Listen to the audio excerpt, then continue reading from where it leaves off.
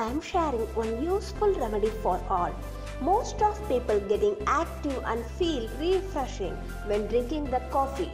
Coffee is also gives activity and refreshing to your skin. Coffee helps to glowing your skin. Now we see how to prepare the face mask using coffee powder.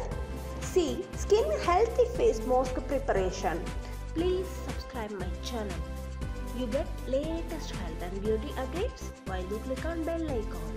First needed ingredient is coffee powder. We buy any brand of coffee powder. Second ingredient is coconut oil. Next one ingredient is honey. Final one ingredient is milk.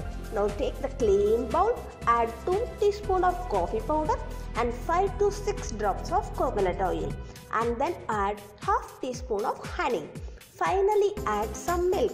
Now mix it well, still getting like a paste. Coffee has a caffeine. It removes the pigmentation from your face. Caffeine gives more brightness to your face and save the aging look. If you see this remedy, it gives the healthy and glowing softy skin. We using coconut oil in this remedy. It helps to moisture your skin.